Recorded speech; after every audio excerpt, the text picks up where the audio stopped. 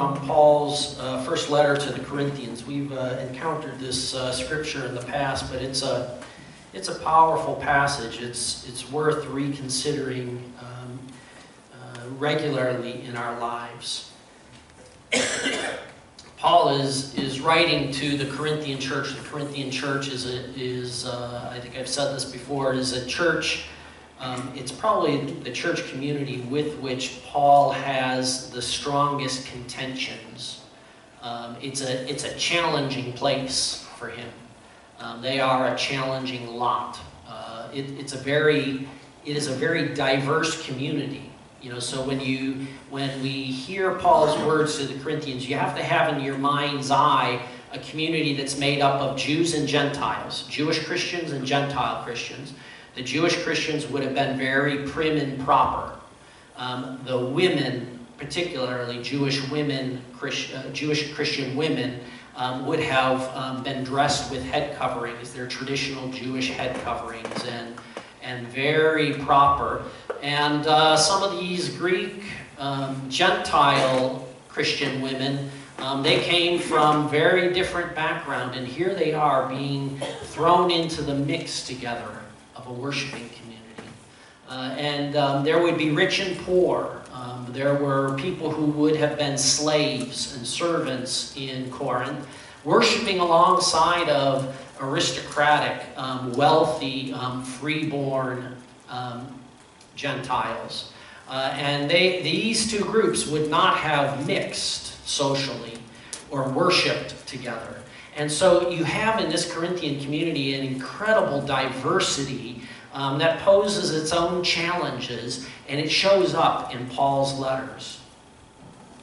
And there is within this diversity a diversity of lifestyles. Again, some of the folks probably who are part of this community, it could be that some of them were part of the religious life in Corinth, which included cultic prostitution within the religious practices around some of the temples. The temple of Aphrodite, for instance, would involve cult prostitution. That was part of their religious practice.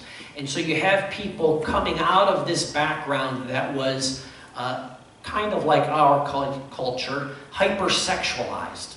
Sex was big. It was religious. It was a central part of their culture. And so you hear some of that coming through in Paul's challenge to the Corinthians. Beginning in verse 9, chapter 6. Do you not know that wrongdoers will not inherit the kingdom of God? And just a sidebar, Paul does not use the phrase kingdom of God very often at all in his writings. And when he does, we ought to pay attention, because this is probably something really significant. And so when he uses this language, will not inherit the kingdom of God, these are some of Paul's strongest words for the Corinthians. It's his way of saying, look, you have to really pay attention now, because this is a life and death matter. Inheritance of the kingdom of God means it's life and death. Do you not know that wrongdoers will not inherit the kingdom of God? Do not be deceived. Neither the sexually immoral, nor idolaters, nor adulterers, nor men who have sex with men, nor thieves, nor the greedy, nor drunkards, nor slanderers, nor swindlers will inherit the kingdom of God. Now, so note, this isn't all about sex. This is about greed. This is about fair business practice. This is about a lot of things in life, right? But none of these will inherit the kingdom of God, and that is what some of you were. But you were washed, you were sanctified, you were justified in the name of the Lord Jesus Christ by the Spirit of our God. I have the right to do anything. That's in quotation marks, because that's what the Gentiles, that's what the Corinthians would say. So Paul is quoting the Corinthians there. You like to say, Paul is saying, you like to say, I have the right to do anything. But not everything is beneficial. You like to say, I will not I have the right to do anything. But I, says Paul, will not be mastered by anything. You say food for the stomach and stomach for food, and God will destroy them both. In other words, what does it matter? What does it matter what we eat and what we do to our bodies? The body, however, is not meant for sexual immorality, but for the Lord, and the Lord for the body. The Lord loves our bodies. By his power, God raised the Lord from the dead, bodily. That's what Paul is trying to say. And he will raise us also. Do you not know that your bodies are members of Christ himself? Shall I then take the members of Christ and unite them with a prostitute? Never. Do you not know that he who unites himself with a prostitute is one with her in body? For it is said, the two will become one flesh. But whoever is united with the Lord is one with him in spirit. Flee from sexual immorality. All other sins a person commits are outside the body, but whoever sins sexually sins against their own body. Do you not know that your bodies are temples of the Holy Spirit, who is in you, whom you have received from God? You are not your own. You were bought at a price. Therefore, honor God with your bodies. Lord Jesus, we ask that you would give us the wisdom and the patience and the humility of heart to hear this word of yours for us today, that we might honor you with our bodies. In the name of Jesus we pray. Amen. So we continue here with our series. For those of you who have not been with us or are guests, we're doing this series through Lent that's based upon the Daniel Plan, which is a small group series put together by Rick Warren and the folks at Saddleback Church. It's about whole health. It's about following Jesus with all of our lives, body, mind, soul, and strength. And it's particularly focused, though, on the health of the body, because for many Christians like to think, well, I care about my spiritual health, but I'm not so worried about or concerned about. I don't often see the connections between my physical health and my life as a disciple, a follower of Jesus. And so that's why we've been doing this series, and that's the focus of the series. We started off by recognizing that Jesus, the Lord, the triune God, has created us just a little lower than the angels. He's created us with dignity, and he indeed loves, when he created humankind fully embodied on the sixth day, what did he say? This is very good. He puts the exclamation point on his creation of humankind and all of the rest of the creation when he creates humankind as people who not just have bodies. Remember, we've said this before. It's not that I have a body and you have a body. We are bodies. I am a body, period. I'm a body that is somehow at once body, soul, and spirit, and an inseparable unity. Okay, we've been made with dignity. We talked about that the Word of God is the start of good health. The Word of God is better than gold and sweeter than honey, and that's where our health comes from. We talked last week about how abundant the Lord's provision is, the enjoyment of food and the abundance that we experience in our eating life is part of celebrating and recognizing God's good provision, his intention to give his people a land flowing with milk and honey. Abundance is part of God's provision. Abundance without compassion, though, is what? Idolatry. Abundance without compassion is what? Is selfishness, is self-centeredness. So this week we move on and we're talking about a body fit for the kingdom. A body fit for the kingdom. Now, you know, if you did because I did this, I did the Google search, fit body. So if you go and you do that search, just be forewarned, it's tantamount to doing a search for soft porn, because the images then that come up are images of scantily clad men and women. And you can imagine, fit bodies are only those bodies that have, the six packs that are rippling, and women who are that 1% shape that the world would like to say is the shape that all women ought to be. So in other words, fit body in the way that our world thinks about it is not what we're trying to say in terms of having a fit body. There are different ways of talking about fit, right? The ways that we use that word fit. Fit can mean in good shape. Athletically in good shape. I'm a fit person. Or fit can mean suitable, which may imply good health, but suitable for a purpose. God's given us bodies as the dwelling place for His Spirit, and that was His purpose from the beginning.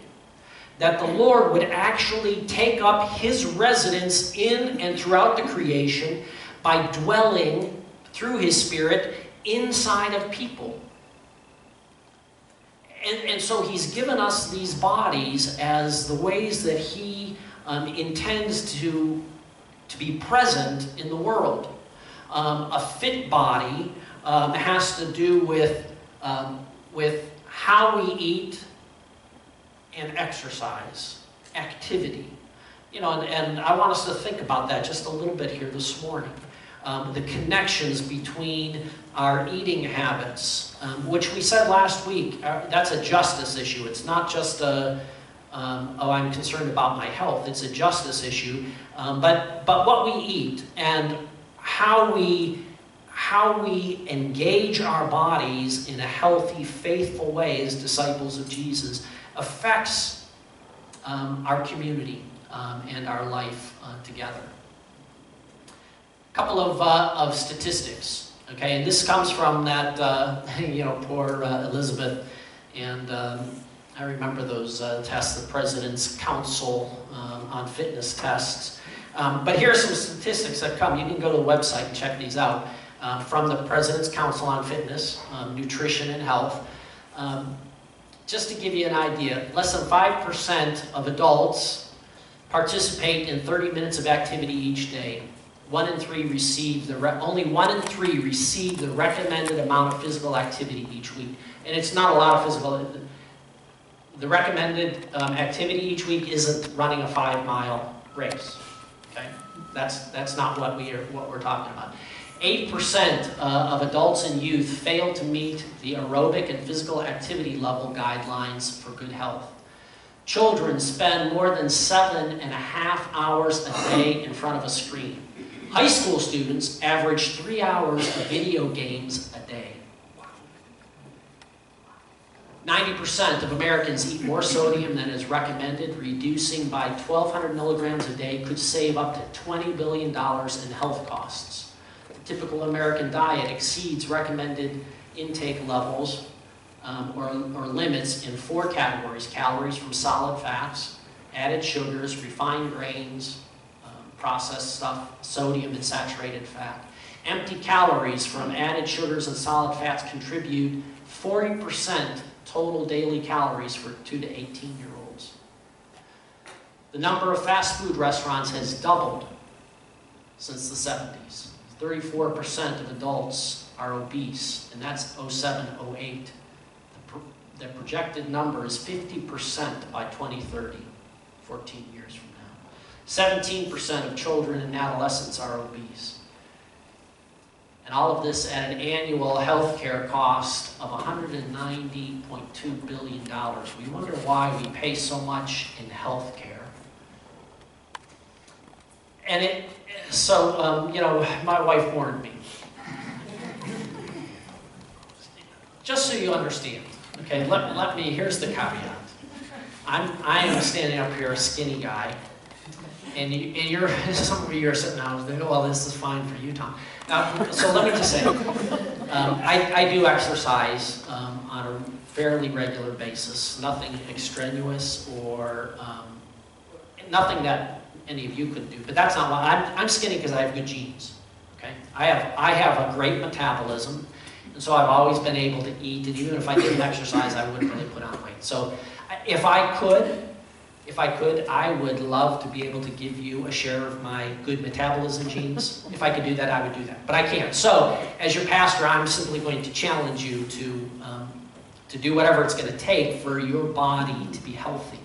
As healthy as you can make it, whatever your age, whatever your shape, whatever your condition in life. The idea is that God has given us bodies to care for. He's given them to us to steward. And so as we think about our bodies and the fitness of our bodies, I want us to recognize that there are two extremes of body image that are prevalent in our culture. We read about them there in that first letter to the Corinthians. And it shows up in the words of the writer of Proverbs there, in his wisdom, basic, simple wisdom that he offers. The first option is this. The first option, the fancy word for it, is Gnosticism. Okay? Gnosticism is a Greek philosophical system that was religious. Greek philosophical thinking wasn't separated from religion. They were very intimately connected. But Gnosticism said this. Gnosticism said that the body and the material world is evil. And it's all gonna disappear in the end.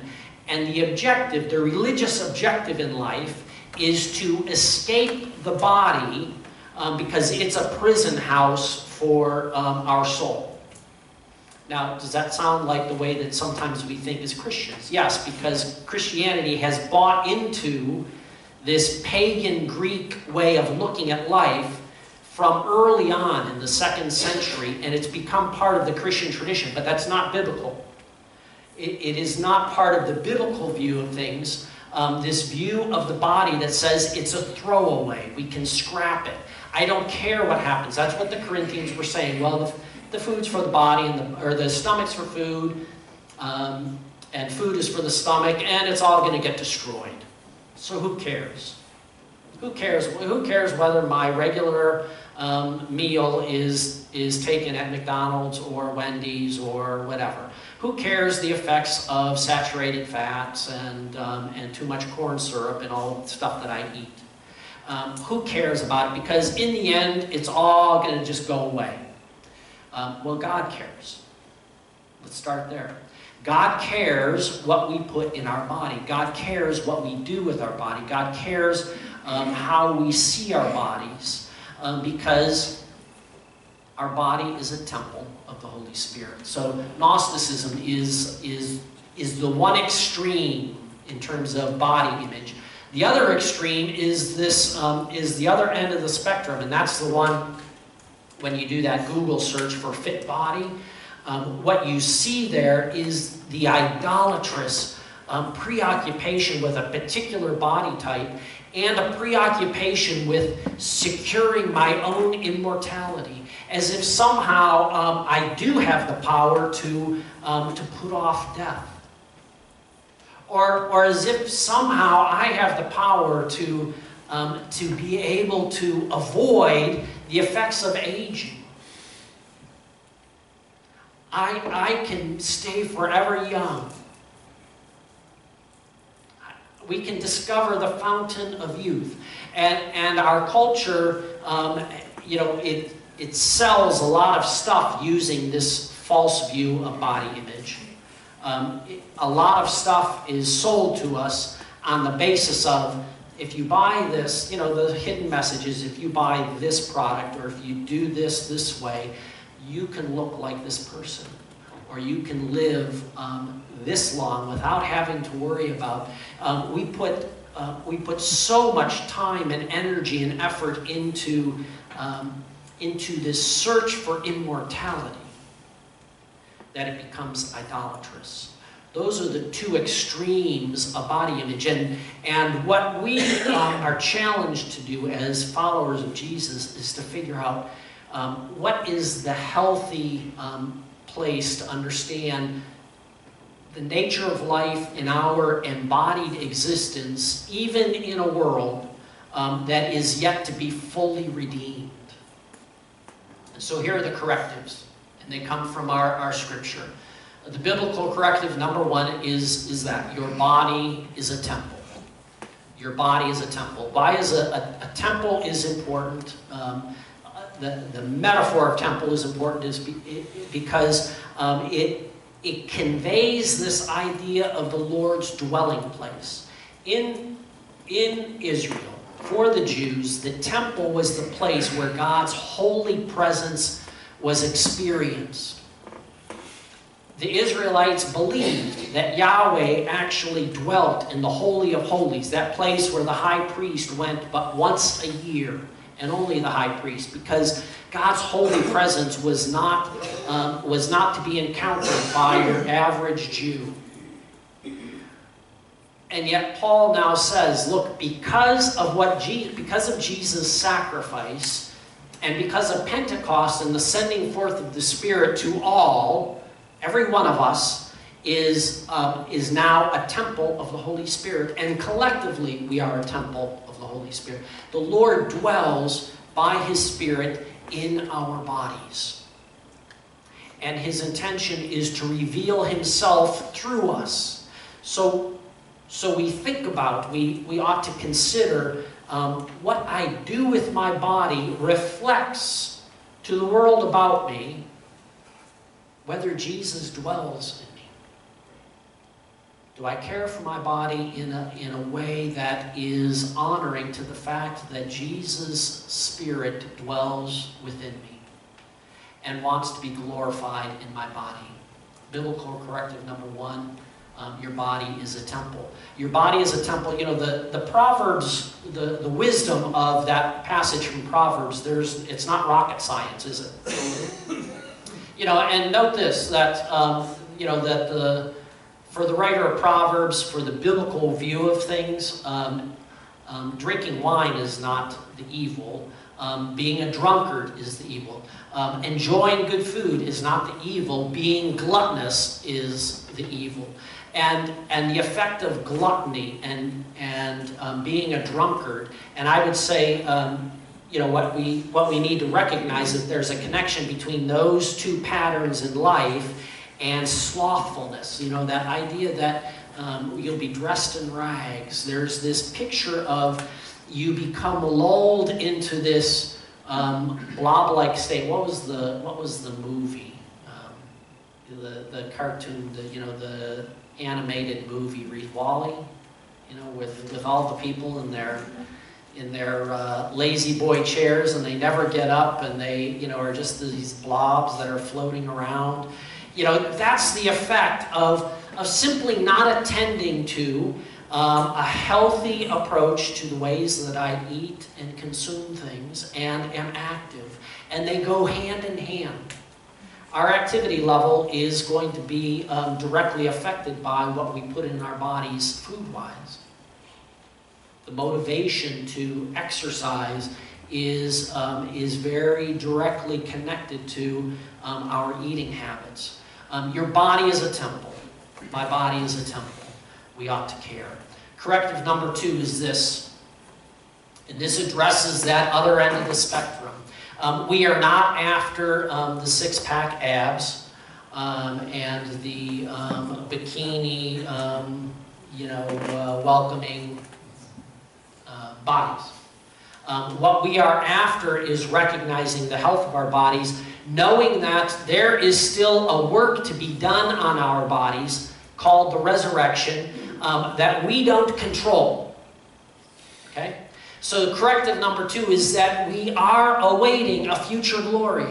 We do long for and wait, even as we care for our bodies, and as we care for our bodies even in our old age, when we recognize that some of this is irreversible, some of this is not about whether I am caring for my body. It's a fact of an aging body, and a body that is subject to sin and death. Even as a temple of the Holy Spirit, even as someone who has tasted heavenly things, even as someone who has already been seated with Christ in heavenly places, even as someone who has received the Spirit as a down payment, as a guarantee of what is to come, I recognize that until Jesus comes again, this process will be incomplete. And no matter how much money, no matter how much effort, no matter how much technology I and we can throw at our aging, we're going to age and we're going to die. From dust we came, to dust we shall return. That's how we started the Lenten season. And that's a good reminder. It helps us to keep things in perspective. Our body is not a throwaway, but neither is our body something to be idolatrous, to be embraced in an idolatrous, self-absorbed way.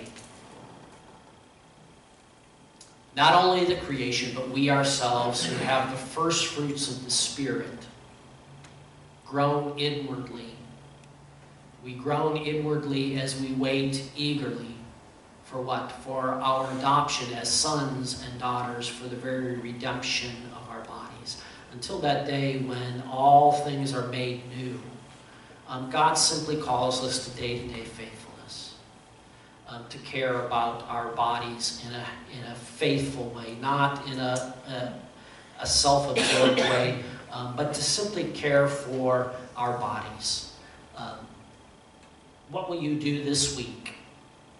What little things can you do this week to simply say, Lord, thank you for the body, for this body that you've given me, not the body I wish I had, but for this body you've given me, and I am going to, I'm going to care for it the best I can in my day-to-day life. How will we honor God in our body?